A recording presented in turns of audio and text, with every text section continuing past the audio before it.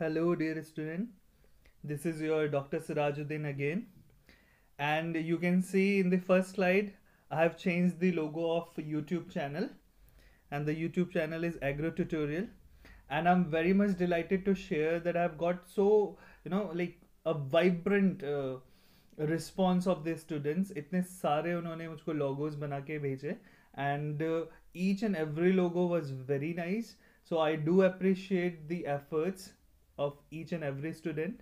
But out of them मैंने जो पहला select किया है, ठीक है, ये जो बनाया गया है, it is prepared by Pure Engine. So I would like to thank Pure Engine and to all other students for their efforts. So without much ado, or without if I start this new lecture, so this is the terms you must know. Before that, in the last or in the previous lecture I asked you two questions, and मुझे बहुत अच्छा लगा कि बहुत अच्छे मतलब सभी ने ज़्यादातर सही आंसर दिया है. तो ACRIP on weed management was started in the year of 1978. You are very right. And fathers of safeness is Otto L. Hoffman, जो कि आप सबने सही आंसर दिया है. So without much ado, let us start the today's lecture, the terms you must know. So starting with the first term, agristals. So सुनने में थोड़ा लगेगा कि क्या है, but it is very easy.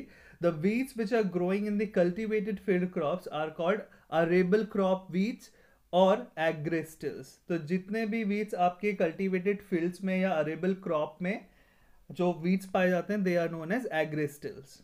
Okay. Now there are two more terms, anthropophytes and apophytes. और इसको लेके बहुत सारे students में एक confusion रहता है. तो I'll try to sort out that confusion for you. तो सबसे पहला वो जो second term है anthropophytes. The weeds which are occurring mainly in the cultivated or otherwise disturbed land and have never been found in wild state or stage anywhere, they are known as anthropophytes or obligate weeds. तो it means ऐसे weeds जो सिर्फ cultivated land या ऐसे land जो कि आपके human activities के द्वारा क्या हुए हो, थोड़े बहुत डिस्टर्ब्ड हुए हो. सो जहाँ वहां पर जो पाए जाते हैं weeds, they are known as एंथ्रोपोफाइट्स. Okay. Then apophytes, the weeds which are growing primarily in the wild communities but often encroach to the to the cultivated fields and associate them closely with humans activities, mainly crop cultivation, are called facultative weeds. तो main difference क्या हुआ कि एंथ्रोपोफाइट्स जो होते हैं आपके एंथ्रोपोफाइट्स, they are basically associated with the man or his cultivated field crops. It means they cannot withstand competition from the volunteer vegetation in a close community. तो and दूसरे में अगर हम देखें एपोफाइट्स में समझना बहुत ज़रूरी है कि यहाँ पर जो प्राइमरी हैबिटेट है वो क्या है, वाइल्ड कम्युनिटीज है. Okay. So it means they grow wild in primary habitat as well as in association with the crops in the cultivated field. तो जो कल्टिवेटेड फील्ड है वो उनका सेकेंडरी हैबिटेट होगा, and that's why they are known as एपोफाइट्स. Moving on, the fourth term is रूड्रल्स. सो ऐसे weeds जो कि कहाँ पर पाए जाते हैं, डिस्टर्ब नॉन क्रॉप्ड एरियाज में जो पाए जाते हैं weeds, they are known as रूड्रल्स. तो जो landfills, road side, compost heaps के ऊपर या चैनल बंस पर जो आपके वीड्स पाए जाते हैं, they are termed as रूड्रल्स. It means वो ऐसे जगह पर होंगे जो हाईली डिस्टर्ब तो हैं बट पोटेंशियली प्रोडक्टिव एरियाज भी होंगे. जैसे कि आपका कंपोस्ट हीप, ठीक है, वो एक डिस्टर्ब्ड एरिया है बट कंपोस्ट हीप एक पोटेंशियली प्रोडक्टिव एरिया भी है. ओके. तो ऐसे वीड्स जो कि इन जगहों पे पाए जाते हैं, they are known as रूड्रल्स. Now moving on, escapes. तो नाम से पता चल रहा है कि there are some weeds under cultivated fields and garden and they are frequently met in the rural areas along canal banks, roadsides. They are called escapes. It means वो उस जगह के नहीं है, वो रूरल एरियाज के नहीं है. हमेशा याद रखना कि कुछ ऐसे वीड्स जो कि कल्टीवेटेड फील्ड्स में होते हैं या गार्डन में होते हैं बट फ्रीक्वेंटली वो कौन सी जगह पर पाए जाने लगे, रूरल एरियाज पे पाए जाने लगे. तो it means they have been escaped from the garden और from the cultivated fields to the rural areas. They are known as escapes. तो इसमें cucumis species सबसे ज़्यादा इसमें prevalent करती हैं. Okay. Then ephemeral weeds. So it is very easy. The weeds which just grow and complete their life cycle within a very short period of time are called ephemeral. Now तो ऐसे weeds जो कि बहुत जल्दी अपने आप को complete कर लेते हैं अपनी life cycle, they come under the category of ephemerals. Now next one is noxious, pernicious and special problem weeds. तो ये सारे synonyms हैं.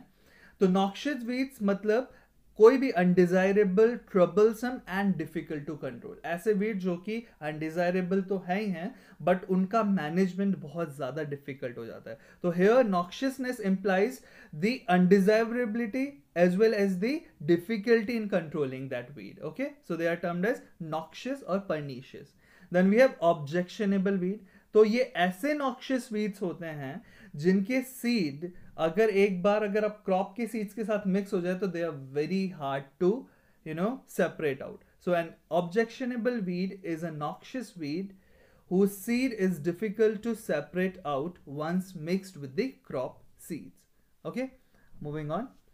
Then sociability. ये टर्म्स ऐसी हैं कि बहुत बार नहीं सुनी भी होती हैं, सुनी होती हैं तो you are not clear with them.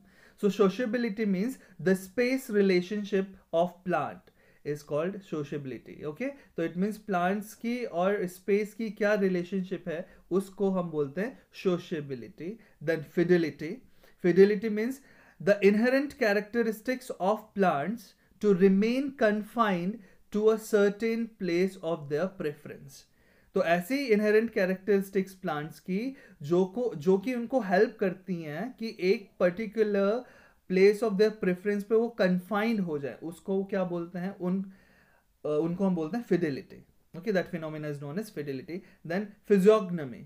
तो फिजियोग्नोमी means it is the sum total of all the analytical characteristics which help in identifying different kinds of communities. तो प्लांट्स की कम्युनिटीज को अगर हमको आइडेंटिफाई करना है तो हमको उनके कुछ एनालिटिकल कैरेक्टरिस्टिक्स के बारे में पता होना चाहिए कि ये कैसा दिखता है, उसकी मॉर्फोलॉजी कैसी है, उसका एक्सटर्नल अपीयरेंस कैसा है.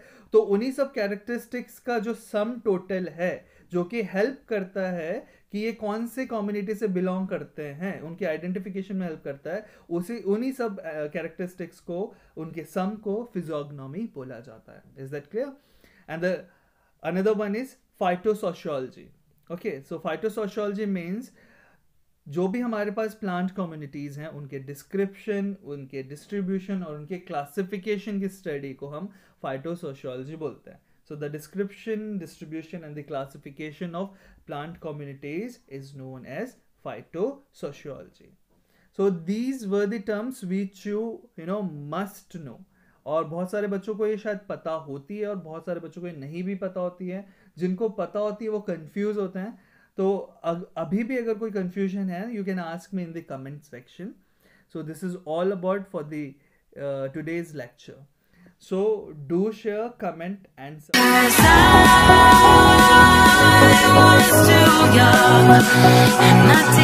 understand that you are the one.